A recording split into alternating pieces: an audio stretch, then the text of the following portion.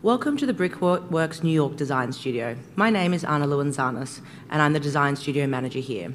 Whether you're joining in person or virtually, I would like to invite you to our first event of 2022. At Brickworks, our goal is to make beautiful, stylish products that last forever.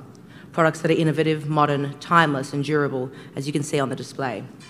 The studio represents the very best of Brickworks and is a demonstration of our ongoing commitment to the architectural, building, and consumer communities. Our guest speakers here tonight are Paul Andersen and Paul Preissner, whom, amongst their many prestigious projects, were the commissioners and curators of the Pavilion of the United States at the 17th International Architecture Exhibition at the Venice Biennale.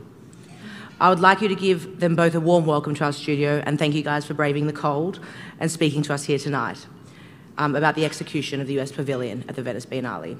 Before we begin, there's just some small housekeeping. The fire exits are on your left and the bathrooms too on your left.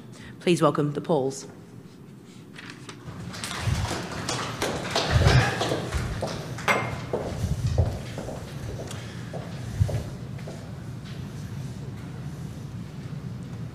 Hi, thank you for coming. I'm Paul Preissner.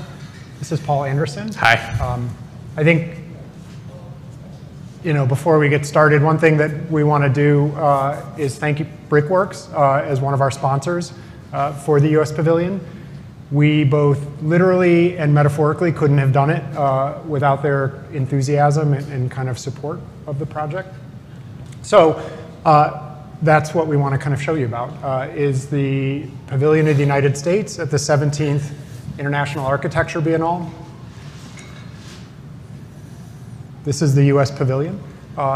Usually I kind of start with a little bit of a history. So the Venice Biennale was a biannual art exhibition, art fair that began in the latter part of the 19th century. It was kind of constructed within the public gardens, the Giardini, and slowly expanded. In the very first part of the 20th century, nations started producing and building their own permanent structures to house their art within the gardens. The Belgian Pavilion was the very first one. The United States started or kind of constructed their pavilion in the 1930s. The New York Grand Central Art Galleries commissioned the project, operated the project by New York architects Delano and Aldrich. And it was constructed, here it is. We'll kind of get into it a little bit later as our project kind of relates to it. In 1980, the Biennale introduced the architecture exhibition to take place in the off years of the art exhibition that happened. This is the 17th occurrence of it that we put on last year. Here's the kind of generalized title. Our project was called American Framing.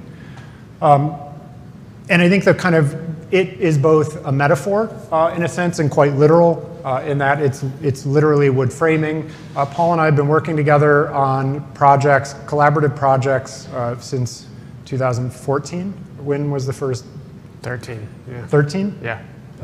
When we put together a project called Two Barns for the Biennales of America in Denver. We had since more or less every year done these kind of collaborative projects. We both maintain our separate independent architecture offices. Paul's in Denver, mine in Chicago. But every year we had worked on one or two of these kind of collaborative projects for exhibitions, whether it was the Chicago Architecture Biennale, the Biennale of Americas, or kind of open competitions for projects. And we had started to notice a theme of our collaborative work where we seemed to kind of identify one particular material type or kind of construction type and explore it or kind of exacerbate its qualities and produce a kind of weird thing, whether it was a steel vault that was so thin its building permit drawings were represented by a single line that caused the plan reviewers problems, or a big stack of foam bricks in Denver. And the cycle of the US Pavilion application was coming up, and we were just trying to figure out what we might work on next. And we both at the time had, in our own practices, single-family houses that we were working on under construction, kind of in the skeletal frame of wood framing, which you see everywhere and generally never really think about except in passing. And we were talking and thought that it might seem a kind of half-smart idea to make a proposition for the US Pavilion at Venice to kind of really investigate this type of construction that's so ubiquitous, it's more or less invisible or disregarded or kind of unheralded, but underscores and maybe kind of supports, you know, the kind of generalized American landscapes of building. Paul thought that was a smart idea. And so we kind of did, and we started looking into it for a kind of full year with workshops or seminars that we ran at the University of Illinois in Chicago, where we both teach.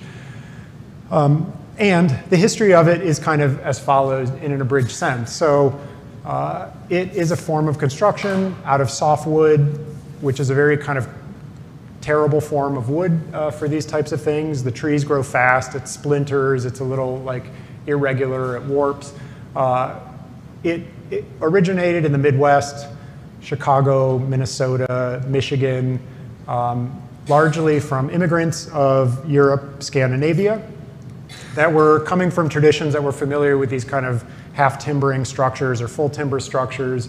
But at the same time, we're in this kind of new world that was rapidly expanding population-wise, both with need and with land as it moved west, but also didn't really have full access to the kind of supply of hardwood that produced timber structures, nor was there really the kind of prevalence of skilled labor that would be required to do the kind of heavy timber construction with lots of mortise joints and kind of carving and things like that.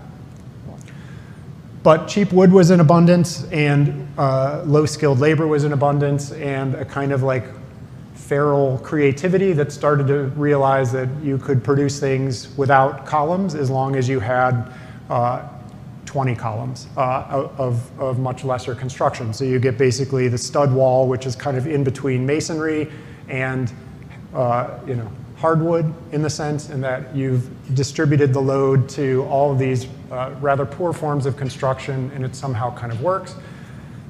With minimal details, with wood that's light enough, you can kind of carry it to the site yourself, or you can put it on carts as your family runs west into Nebraska to put a stake on some land, with the requirement that you build a house there to acquire ownership of it as westward expansion kind of happened.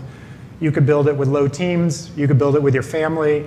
You only needed a few kind of marginal details to become familiar with. And you could start to produce an architecture that typically, you know, at the time, this is again the early 19th century, the 1820s, 1830s, the majority of architecture was either masonry, stone, or heavy timber at the time, requiring heavy equipment, lots of horses you might not own, and people who knew what they were doing to work with those things.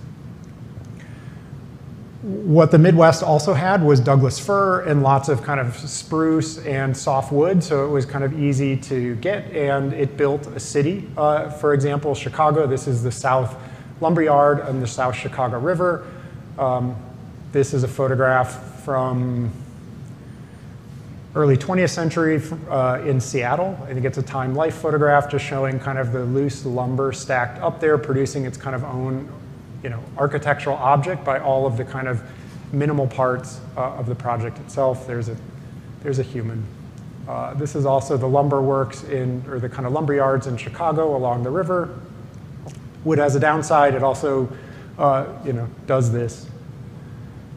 In Chicago also like built itself and unbuilt itself by its kind of use with soft wood in a sense. But it kind of began to expand because it was so easy to work with in a sense, because it required such little investment in education of the workers, because you could kind of do it yourself in a way with a familiarity with some basic concepts. It also became something that was used for carnival novelties.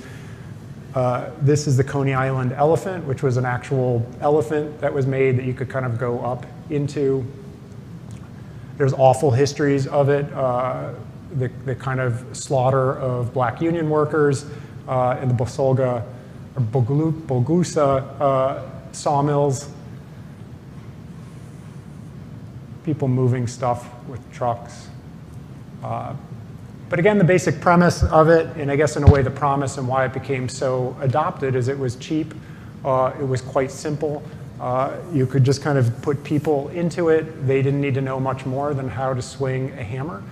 And you didn't even need to be precise with nails because nails were cheap and you would just use a lot of them. So these are the trees that built America, the Douglas fir.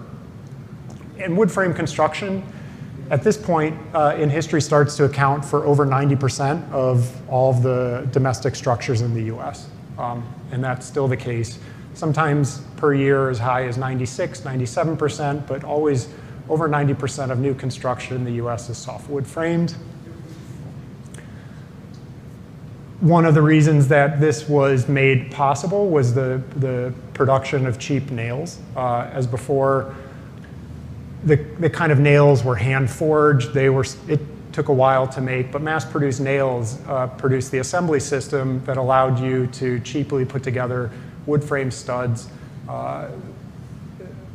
As things developed, they got even cheaper and found ways to make use of even worse parts of the wood.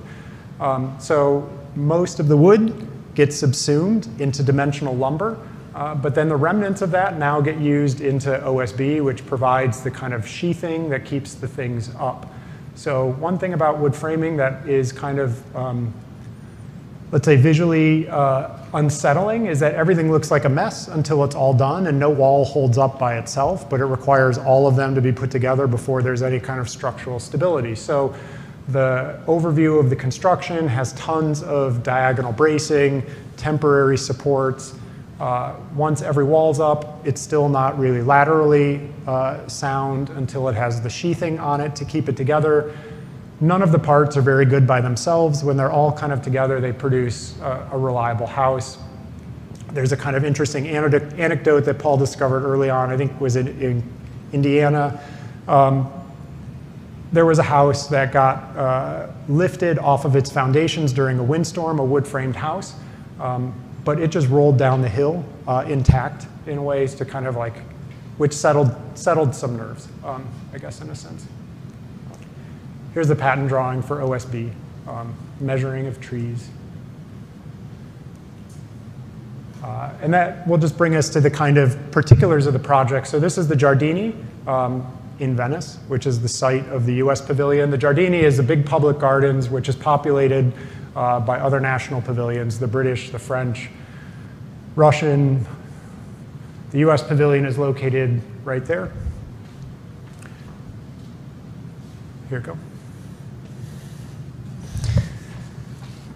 So, one of the reasons, like Paul said, that we thought that this might be a good topic to present at the Venice Biennale, which really has people from all over the world coming to present different kinds of ideas and projects of architecture, is that, like he said, it accounts for over 90% of construction in the US, but in other countries, it's not used very much at all. I mean, most countries have a little bit of it, but it's for sure not the primary way of building. So a lot of people outside of the United States haven't seen it. And even people in the US maybe have seen it here and there when they drive past a construction site, but maybe haven't actually walked through a building while it's being framed or something like that. So what we did, so these are some of the models that we put together for the proposal. And what we wanted to do was build a full-scale framed structure that was uncovered to show what framing looks like and feels like to visitors to the exhibition. So we proposed this, and I'll get into a little bit more of the specific design of it in a minute. But it was, to go in front of the pavilion, you would see the original pavilion building, which is a neoclassical building, through it, and enter the exhibition through it. So then this is it as construction was being completed. You can see here. And in many ways it looks like a house. We anticipated that it would be somewhat familiar to people. They might recognize that it has a roof, that it has dormers, that then it has an eave in front, which you can see at the bottom of this image. And it creates a kind of screen through which you see the neoclassical construction of the 1930s pavilion building beyond.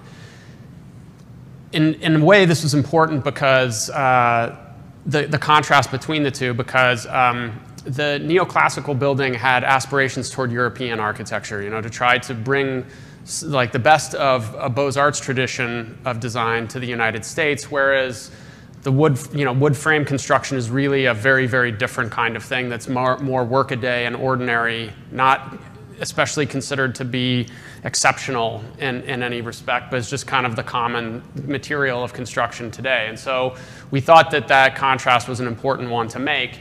While at the same time, we designed it as an addition to the original building in the sense that it finishes off the normally open courtyard, so that courtyard is actually an enclosed space. Visitors entered the exhibition like here through the wood frame structure and could go up into the upper floors of it. And again, it was intended to look pretty much like a house with a porch and eaves, but maybe in an odd version of a house too, in the sense that it was like very tall and skinny. There were more dormers than you usually see, and of course it's unfinished. And in going up and through this built full-scale version of it, people would be introduced to the subject without us having to explain what wood framing is. So you just go there, you walk through it, you get a feel for it, you start to understand what it's like, and through that experience, you know what it is before you enter the galleries where you'd see some other work on framing.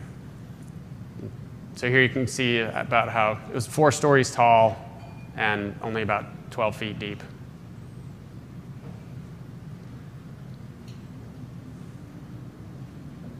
12 feet, the slab actually, I think was a little more than 12 feet. The actual building was a little under 3 meters. So, and this is the Scandinavian pavilion on the right, and there were, some things like when you build things, you don't even think about them or anticipate them, and then you start to see certain correspondences like once it's there, and there's like kind of fun, interesting coincidences. And one of them was this here, that the structure of the Sverre Fenn pavilion next door is like the rhythm of that just kind of carried across into the framing.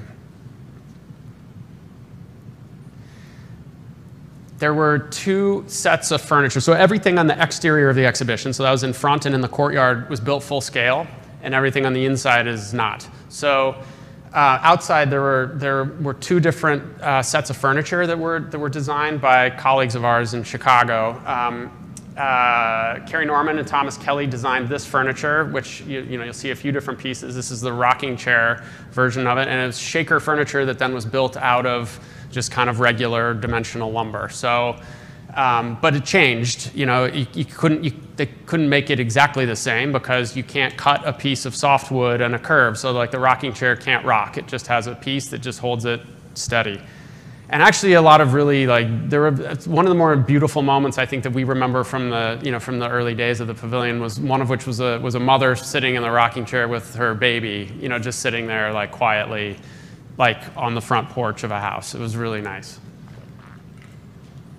So this is the rocking chair again. Then they made another just basic kind of a kitchen, sort of like table chair, and then there was a bench. And then and those were located throughout this full-scale wood structure as a kind of like domestic furniture, which made it feel a little more like a house. And they were positioned on all the floors so people could sit and look out over the Giardini from there. And then moving from that into the galleries, there were several sets of works that were presented in the gallery. So on the walls were photographs. There are 4 really 4 rooms with like a kind of rotunda in the middle in the building. One side, two of the galleries we presented work by Chris Strong, who is a commercial photographer who took very like kind of straight documentary photos of construction sites and people who work in wood framing. And then we had on tables running through the galleries models. They're all at the same scale, half-inch scale models of buildings which maybe were important in one way or another to the history of wood framing. So we kind of tell that history through models, running through the show. And then on the other side was some work by an artist named Daniel Shea.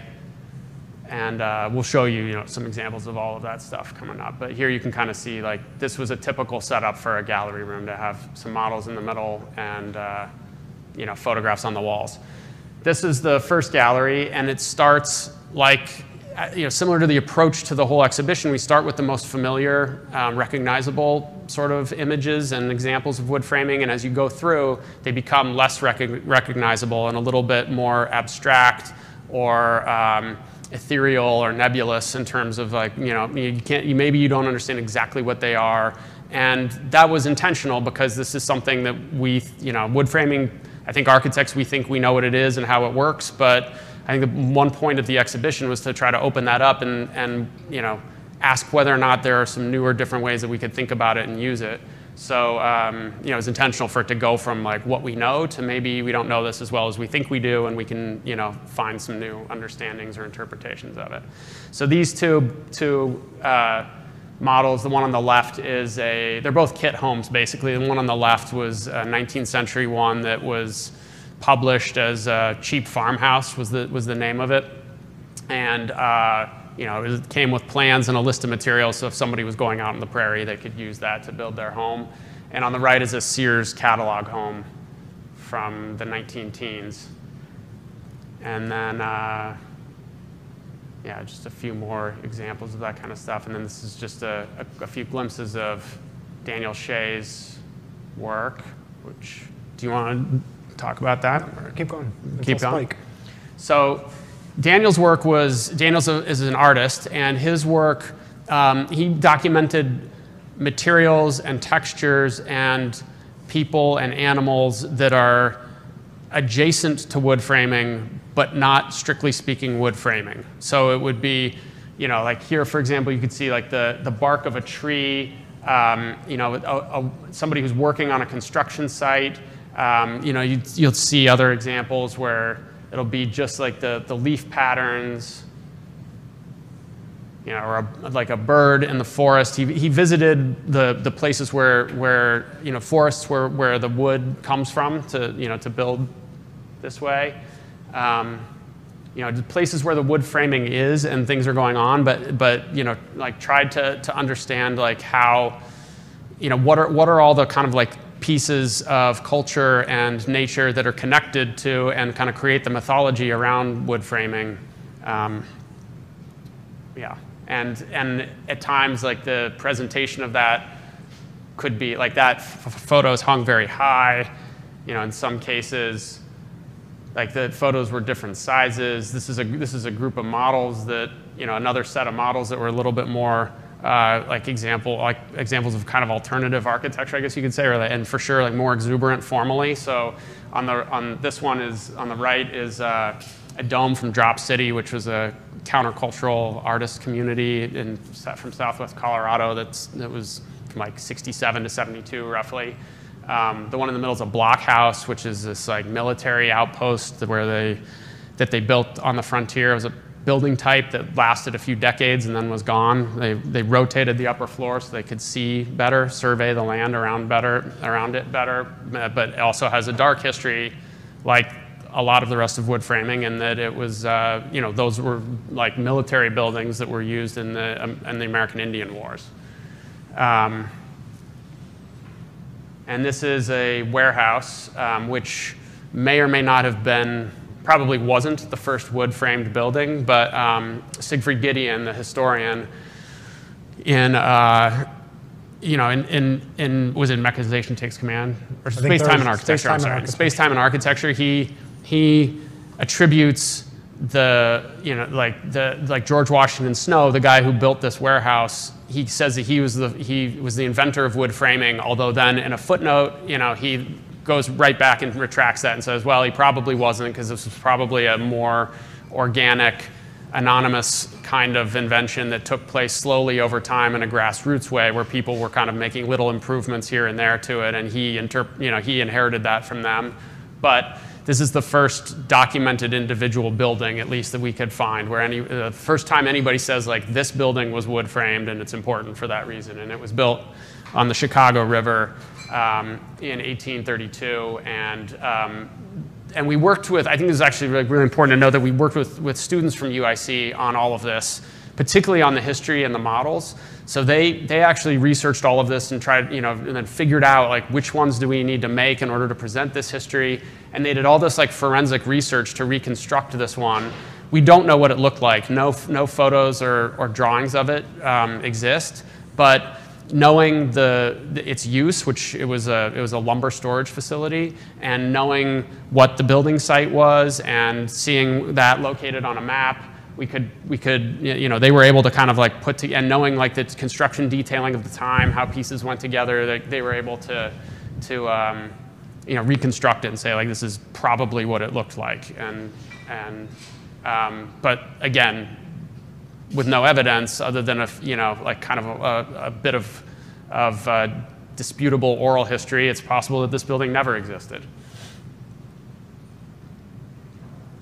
It's just some more shots of the galleries. Here's some more models. The ones on the left were refugee cottages that were built after the 1906 earthquake in San Francisco. And they're actually starter homes. People could, they paid a small amount of rent, and then after 2 years, they moved them off of the site. I think they paid $2 a month or something like that in rent, and then after 2 years, they would move them off the site to some other place in the city, and a handful of them are still in San Francisco. And on the right, you see mobile home, and mobile homes were made of wood framing too. And in addition to the history of like the individual examples, if somebody was like really into this stuff, you could go through the exhibition and look at how the pieces were assembled too. So I don't know how many of you like know the background of wood framing, but originally it was called balloon framing, and now we do platform framing, and it's for various reasons it's a lot better. But the way that say a floor joist, a piece that holds up the floor, and a stud and a wall come together and are connected, that's changed over time, and that was actually done accurately in the models. And here you can kind of see through several galleries. Yeah, I think no. So just kind of continuing through, I think like Paul was saying, the way that the interiors were organized was basically this continuous thread of models, which allows you to track the history. And those models are not necessarily canonical projects, but just generically representative projects of particular moments. And then they were aligned with a set of photographic works, either by Christopher Strong or Daniel Shea, so that you could kind of get the communication of these things. Here's some details of some of the models. This is the Cheap Farmhouse by Solon Robinson. It was a project not necessarily or explicitly built as a single thing, but it was actually offered up as a kind of set of instructions, a list of materials that he had published in the American Agriculturalist in the time he was an Indiana businessman.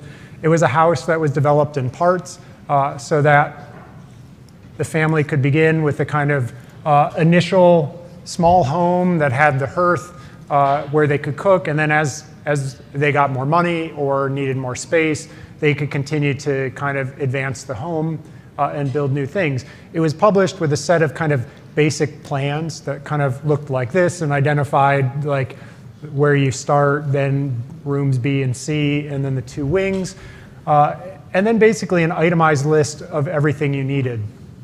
72 2x4s at 6 foot long, 132 2x4s at 12 feet long, 48,000 nails, things like that. Like basically all the parts that you could need, somewhat an early precursor of the Sears house, which then also just sold you those things too. Whereas as the Robinson house was kind of a description of the parts, and then Sears, as what their business was, also sold you the parts for the kit home. Here's a detail of the refugee housing from the San Francisco earthquake. What these do as you're kind of walking through the exhibition is to kind of highlight both the technical history, as Paul mentioned, where you can see the early models constructed as balloon frame projects, the later models as platform frame projects, but it also allows you to see the kind of typological breadth that wood framing had within the kind of American cultural landscape, that it was used as a kind of domestic structure, but an emergency structure as well, a kind of functional structure that you see with the warehouse, a kind of menacing structure that you see with the blockhouse, the kind of military fortress, a kind of optimistic, utopic structure that you can see with the kind of weird geodesic dome, which was built by hippies who didn't fully understand geodesic dome theory, but kind of got it. And used a set of parts that also just included scrap materials for sheathing. So I think like the range of like formal domesticity to kind of informal refugee housing to kind of formalized structures of violence to these kind of utopic spaces gives you the full range, and then you kind of end with the one that is kind of a ghost in the sense, and might or might not ever have existed in a sense. Our students were able to kind of locate where it existed. And then we even included as the bridge a small doghouse, built at the same scale as every other model. This is Spike's doghouse. This is Spike. So Spike is a famous cartoon character from the Tom and Jerry cartoons. He is continually harassed by the cat and mouse. It actually, when Spike is in there, it's the only motivation that Tom and Jerry ever had to kind of be friends. The rest of the time, Tom and Jerry were always fighting. But this was Spike's house, and it was his kind of place of peace and where he had, and we kind of have this, and we were able to actually find a set of blueprints for the house, so the model was constructed accurately to the original intention. Why there's human hands, not dog paws on this slide? He had weird, like, hand paws. Yeah. Hand paws. But it's in here in a way because I think one of the things that fascinated us early on about American framing as a type, for different reasons, is the kind of ubiquity of it, where it's so common and prevalent that it goes unnoticed, it's kind of unthought of, it's certainly not considered special in any way, there's nothing rarefied about it, it's rather dumb, it doesn't require an enormous amount of skill to begin entry-level work in it, so you can make your own doghouses. And I think what is wonderful about that level of ubiquity is it's when something develops a kind of non-specialized identity that allows it to start to become subsumed in the rest of culture, and in our sense, American culture, where framing started to take the place of a kind of narrative role in other creative works, whether it's cartoons, whether it is the tract housing that Elliot and his friends ride their BMX bikes to kind of try and get ET away from the feds when they go through this like development in Southern California, or whether it's the kind of instruments of terror that exists as the tools of construction in the Texas Chainsaw Massacre mythology. I forget this artist. This is. Give me a second. We also forget. But whether it starts to become something that is even just identified by conceptual artists as a way to further explore dimensional structure, kind of humans' relationship with objects, or kind of cartography. These are these kind of thin frames of the artist did, or whether it's used as a kind of like mode of entertainment. This is Jim Duggan, who had the nickname Hacksaw, that was a professional wrestler in the late 80s and 90s, and his kind of instrument was just a 2x4, right? Like it developed a kind of like universality within American culture that you immediately understood as it a kind of working man trope, right? A kind of like blue collar thing to familiarize yourself with. Like unlike steel or unlike concrete or unlike any other form of construction, it was something that was for everyone, right? Kind of for anyone and for everyone. There are these kind of artistic studies that are just done of forestry principles that you can kind of see. It, again, was used in comic books as a way to kind of address structure. both in a literal sense, in a kind of graphic design sense. This is Gasoline Alley. This is a strip from 1932, 31, 32. And this is just a framed house in construction, but they're kind of using it split among all of the cells or frames of the comic strip as a way to kind of, as these two characters are even understanding the kind of metaphysical idea of an individual identity, or kind of how a personality is framed, whether it's the kind of study that was done of the kind of gay culture or human figure by Toms of Finland when he came to Southern California and kind of saw logging culture as a kind of expression of what year was this from? I don't know, it was volume 10, 16, volume 16. I don't know the exact year of this one, but it was this kind of magazine that he illustrated the covers for. It was after he came to the US, so the 70s or something? I don't know. 70s. I thought it might have been early. No. It's used as just kind of props and stage sets for the musical Oklahoma, or kind of understood as a narrative device in Dorothy, or in The Wizard of Oz. She caught Toto by the ear. But it was, important enough to identify the house, within there. The house was small for the lumber to build. It had to be carried by wagons. And this is the kind of view looking back from Spike's doghouse to, again, just see like these things related to each other.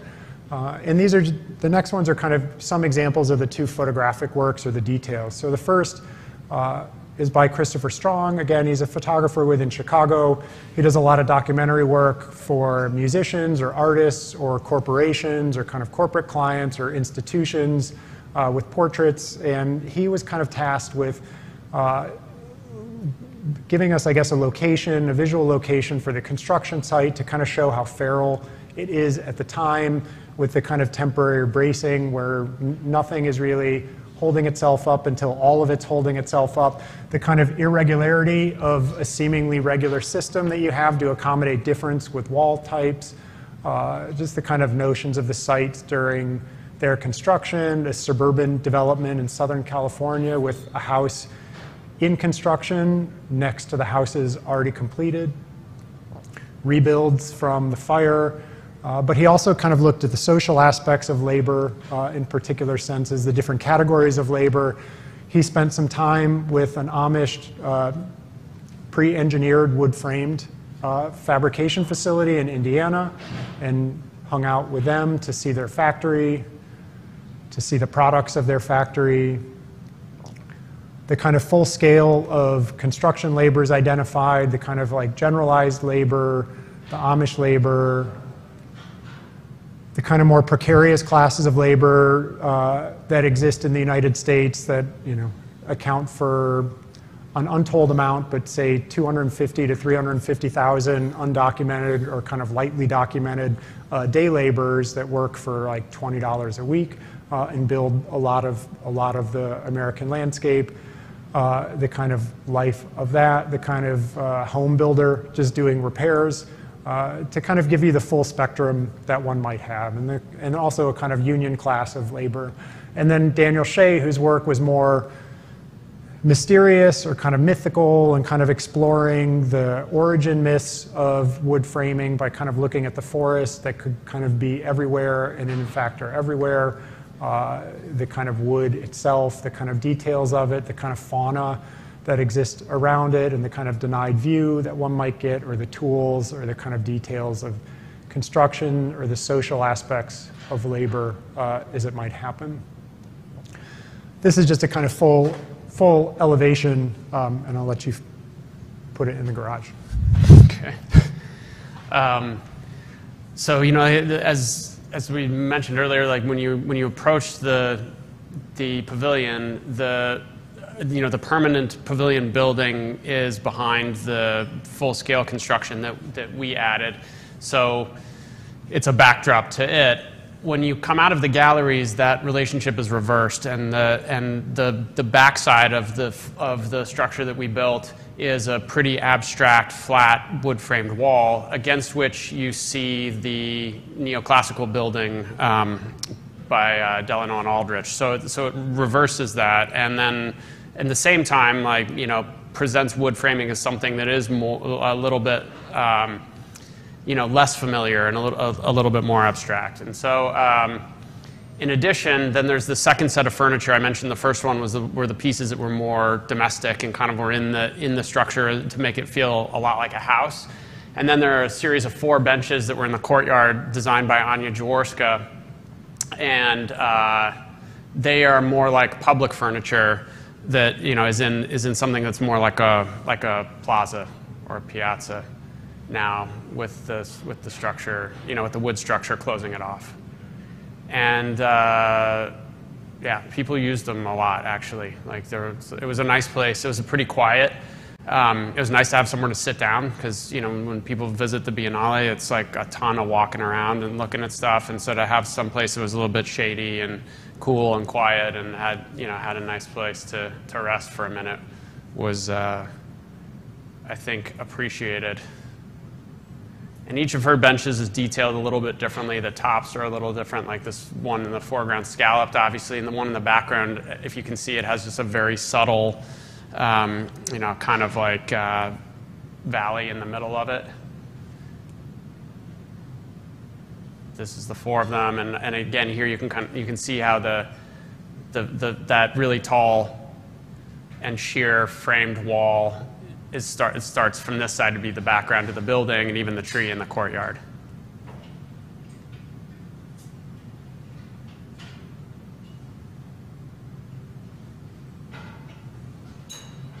Questions?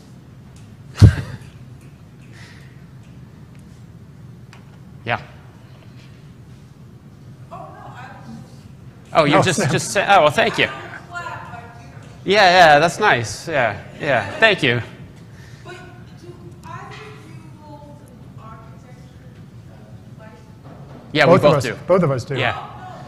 Yeah. Do you do any art projects aside from design? Yeah, I mean, I think we both maintain our individual practices. Paul's in Denver, mine here, or mine in Chicago. And through that, we've both done either institutional work. Paul's did a dormitory. We've done commercial or retail work. So we. Sure, yeah, of course. And off and on we do, you know, like some of the projects we do are like, you know, just buildings, like kind of straight buildings in that way.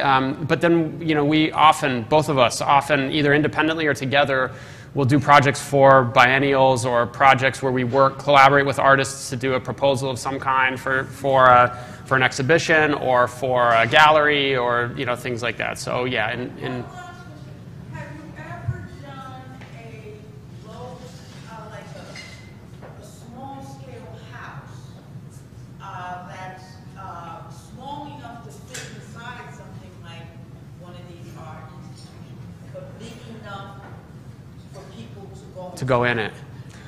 No. I mean, I think one thing that, I mean, in terms of how we've approached our collaborative work for exhibitions, they've usually been actual scaled things in a sense. I mean, architecture exhibitions and biennales, I think, has a very young history. In a sense, the first museum department was the Art Institute of Chicago's Department of Architecture, which is only maybe 45 years of age. You know, art as an exhibition has history dating back much further, and therefore is already a kind of more matured and sophisticated. Oh yeah, for thing. sure it's doable. Yeah. No, I mean, we like doing full-scale work, you know, and for exhibitions in particular. I think it's, you know, we both like, you know, we've been doing that for a while now. I think we both like really believe in that as a way to show architecture. Yeah, for sure. I mean, we've done a whole, like Paul was mentioned, a series of projects that are full scale. None of them are a house per se until I guess this one, which is outside, not inside. But you could do it inside. No, in fact, there are 2 follow-ups to this exhibition. One is going to be in Prague this summer, and all the models and photos just went there.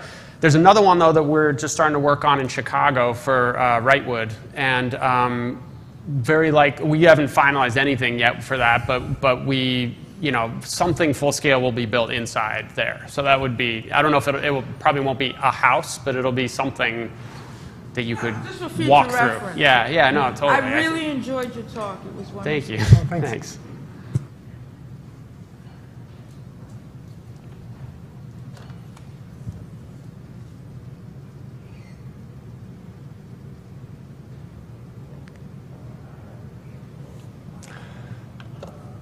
You guys want to know anything else? Want to know anything about cartoons or? I thought the mouse was and sometimes they go after the cat. I was wrong about that? So sometimes, so here's like in the main episode with Spike, the one where he tries to build his doghouse, what happens is Tom keeps chasing Jerry, and somehow Jerry will run through what Spike has started to build without disturbing it. But then when Tom comes through, he has some kind of problem, and he will destroy what Spike started to build, which then makes Spike mad, and then he beats up Tom. So, and this just regrettably happens over and over again. So that Spike keeps trying to build his house, it keeps getting destroyed. He takes it out on Tom until eventually, I can't remember what he does, but he does something like to Tom where Tom can't even get to it, and so then he finally finishes his house and is happy. I think the mouse and Spike had teamed up at some point in a few episodes, but the existence of Spike was the only thing that ever unified Tom and Jerry in episodes. Made them like give up their cat and mouse differences, I guess, to be mad at a different type of animal. I don't know.